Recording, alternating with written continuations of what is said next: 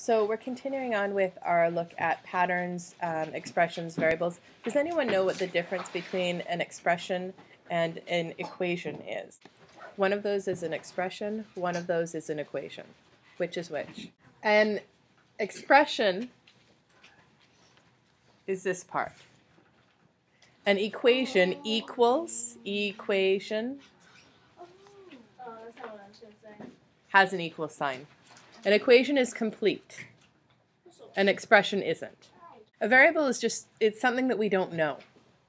We use letters to represent the number that we don't know, and we usually use letters that are close to what we're trying to represent. When we say that A equals B times H,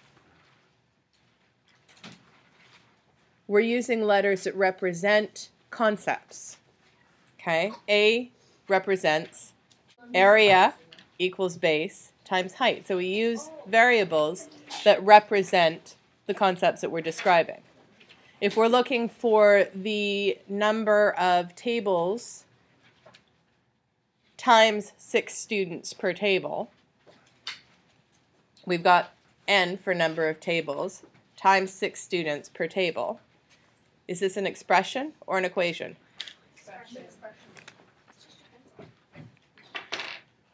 Expression or equation? Yeah. Good. What's n?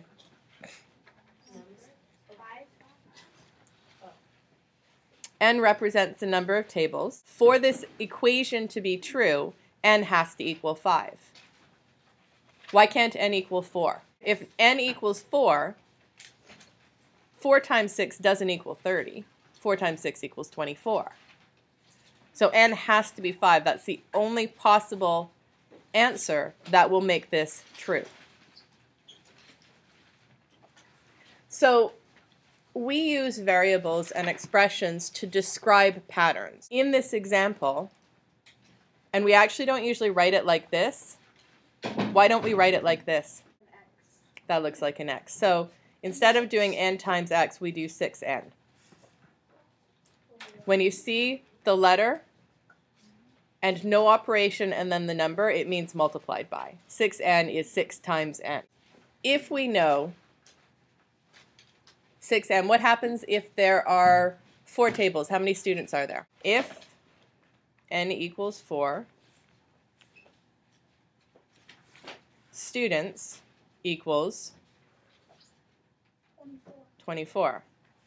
If n equals 12, students equals 72. If n equals 10, students equals 60. Because 6 times 10 equals 60. So this expression helps us describe the pattern of students. If I have a classroom, if I have 4 tables and 6 students can fit at a table, then I can have 24 students in that classroom. If I have 5 tables, I can have 30 students. This expression helps us describe the pattern. So if we take a look at this, if we have 2 posts, what can we use? What variable can we use to represent post? P. P. Okay, so P equals post, and R equals rail, and S equals section. Looking at this, if P equals 2, R equals,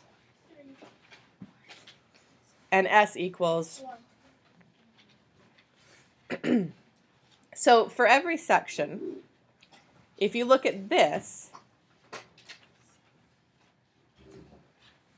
and I create a table, for one section, how many posts do I have? 2. And how many rails do I have? 3. What about for 2 sections? 3 posts and 6 rails. What about for 3 sections? 4 and 9. What about for 4 sections? 5 and 12.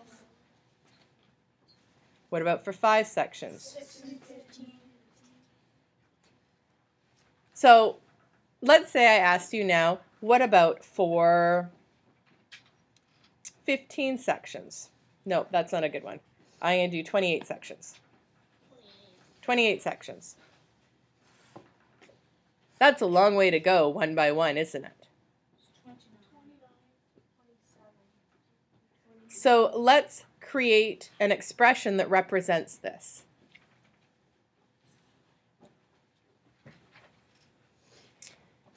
When S equals 1, P equals 2, R equals 3. Right?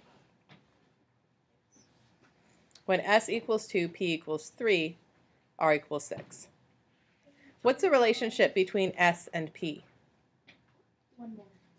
So S plus 1 equals P. Is that true here? There? There? There? Okay, so we're pretty right on that. Which means if we have 28 sections, posts equal 29. Okay. What's the relationship between the sections and the rails? They have 3. Yes. Plus 3. So, 1 plus 3 equals, 3. really? 4. So it can't be S plus 3. Because 1 plus 3 equals 4. Yeah. S times 3. 3S equals R. Let's check it. 3 times 1? Good. 3 times 2? 6. Good. 3 times 3? 9. Good. Okay, we've done 3 of them, so it's probably correct. So, 3 times 28 equals what? 84. Yeah. Which means in section 28, if you were doing 28 sections of your fence, you're going to need 29 posts and 84 rails.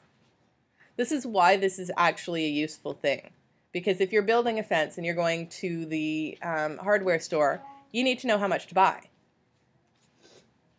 If you're making a bracelet of different colors, you need to know how much thread to get or how many beads.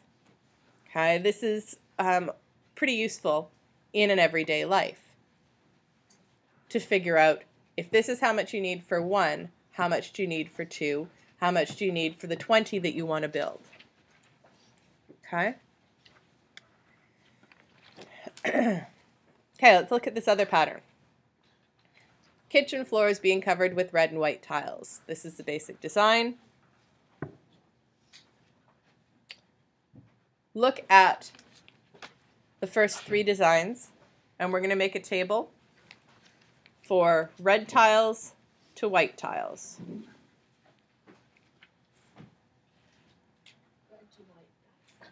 Okay, here's our design 1.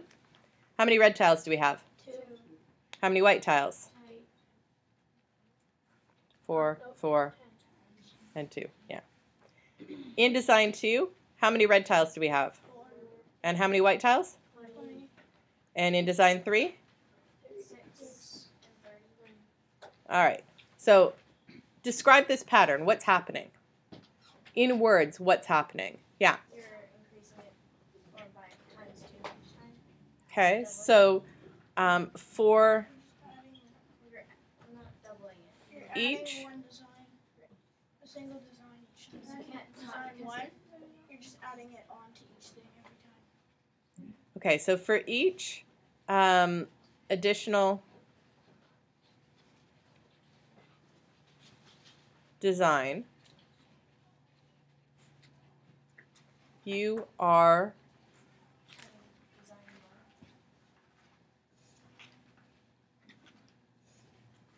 what's the difference between this and this?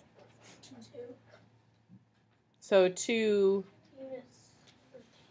2 tiles. 2 tiles. give me an expression. 2, 2, okay, 2 times R. R. So R is doubling each time? No. Okay, so what's happening? 2 plus R. No, R plus 2. Yeah, R plus 2. Because you're adding 2 each. 2 red How can you have R tiles. plus 2? R is 2. R R plus 2 equals How can you have r plus 2? R is 2. R plus R. R plus R. Okay. R plus R does not equal 6.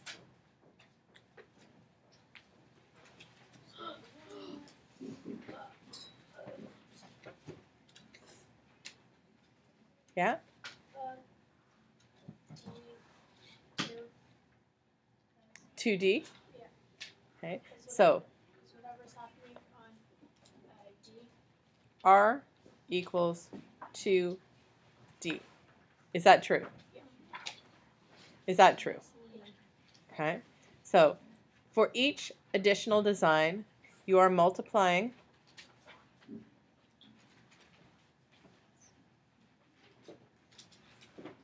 the design number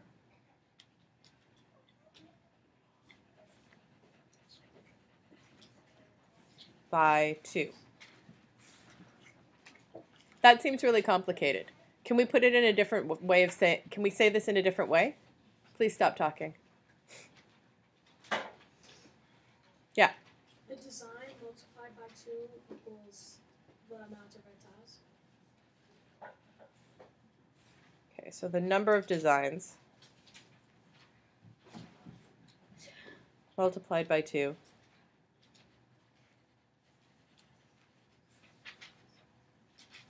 equals the red tiles. Okay, what about the white tiles? Yeah. The design multiplied by 10.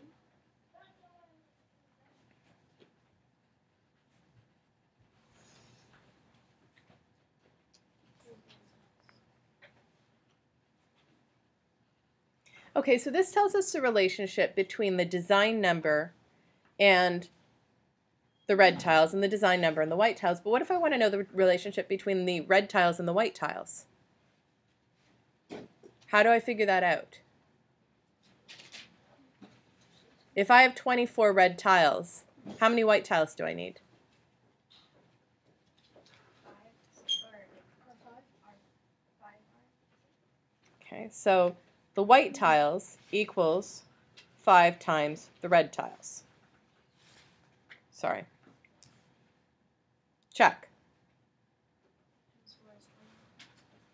5 times 2. 6 times 3. Okay, so then this is our relationship. So if I buy 24 red tiles,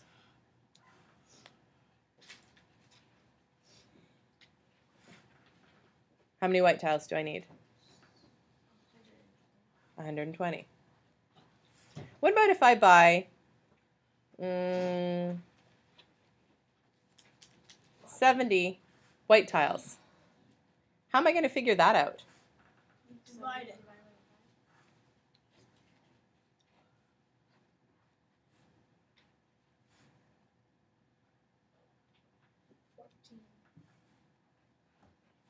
Good.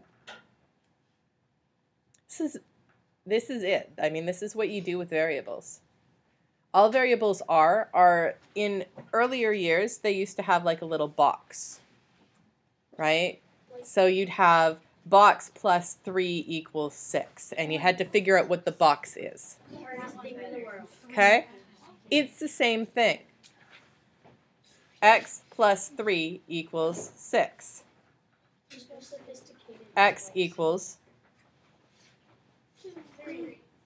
2? Seriously?